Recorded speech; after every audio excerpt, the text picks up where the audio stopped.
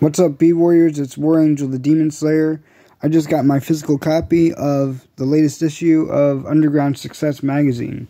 So this is an underground magazine, obviously, for underground music artists. A lot of it is, majority of it is rap and hip-hop styles, but really, any style of music artist can get in this magazine, basically. So, I'm doing this video because I actually have a page in this magazine, and I was actually in this magazine with Wild Wild West from the Underguardians back in 2019. So, and my homegirl, Hippie Lisa, is actually an editor for this magazine, and she helped me to get in this magazine this year, as well as in 2019. So yeah, I got a page in this one. There's my official logo that I have now. I've had that since 2022. Hulk DMI did my logo, my official logo. And there's my picture that I submitted for the... And then also, they also put my original logo in here as well.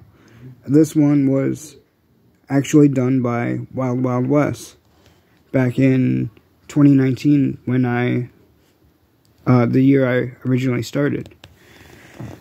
So, this page basically describes all the different styles that I've done.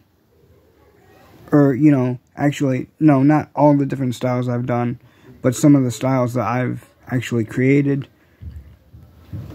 War Angel the Demon Slayer is an underground Christian spoken word artist and rapper from Metro Detroit, Michigan, and is a member of the music group The Underguardians League of Entertainers.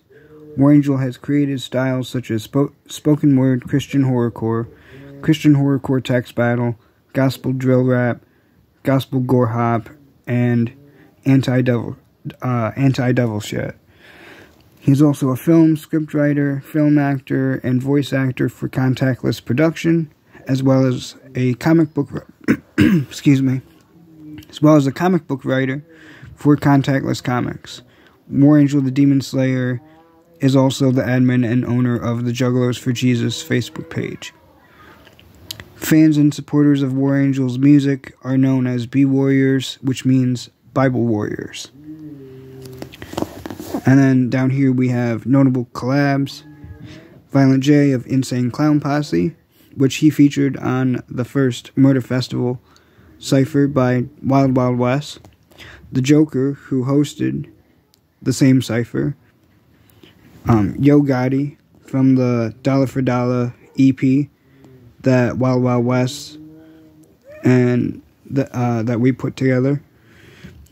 Extra Overdose. Carrie Means, who plays Frylock in Aqua Teen Hunger Force. Scum, who actually is the originator of Gore Hop. And Jade the Nightmare. She is known as the Queen of Goth Hop. But yeah.